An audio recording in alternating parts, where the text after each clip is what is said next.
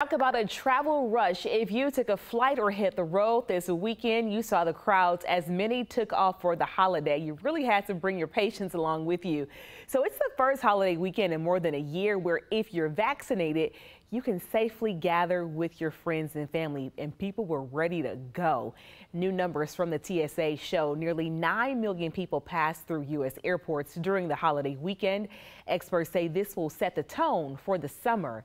And major cruise line Royal Caribbean could resume trips this month. The ships will have some new safety measures to prevent the spread of COVID-19 on board. To go, you have to be fully vaccinated or prove you're not at high risk for COVID. And travel guidelines are changing for those who want to go to Europe this summer. Some countries will require you to show proof of a negative COVID test before travel. Experts say if you are considering a trip, you may want to book now because flights will fill up fast. And don't forget to double check those cancellation policies.